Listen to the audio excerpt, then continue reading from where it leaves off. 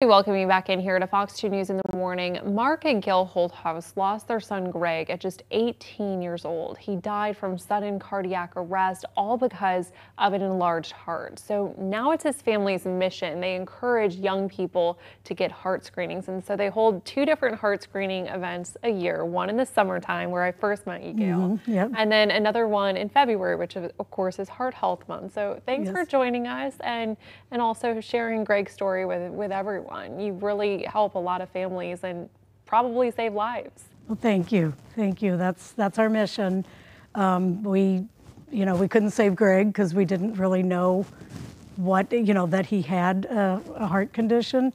So now that's part of our mission is to, help other people find out if their child has something, and hopefully they don't, but knowledge is power. That's my favorite saying. Absolutely. And your son was an athlete. He played a couple of sports too, right? Yes, he played football and baseball, and he loved coaching. Coaching was also his thing. Probably, I always thought he would have been a coach somewhere at some point, because I think he liked coaching almost as much, if not more, than playing.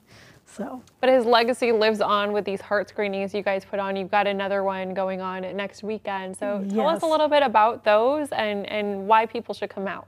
Okay, so yes, we are having a heart screening next weekend we're having two on Sunday, February 18th at the YMCA in Edwardsville on Essex Drive. It's the Niebuhr, I can't say that word, Niebuhr facility. Sure. And so we will hold it there. We have openings for 60 young people, 12 to 22 years old. We're about half full, probably a little more than half full now. And then the next day, we have a screening in Highland, Illinois at Holly's House of Hope, which is behind City Hall in Highland on Jockey Street.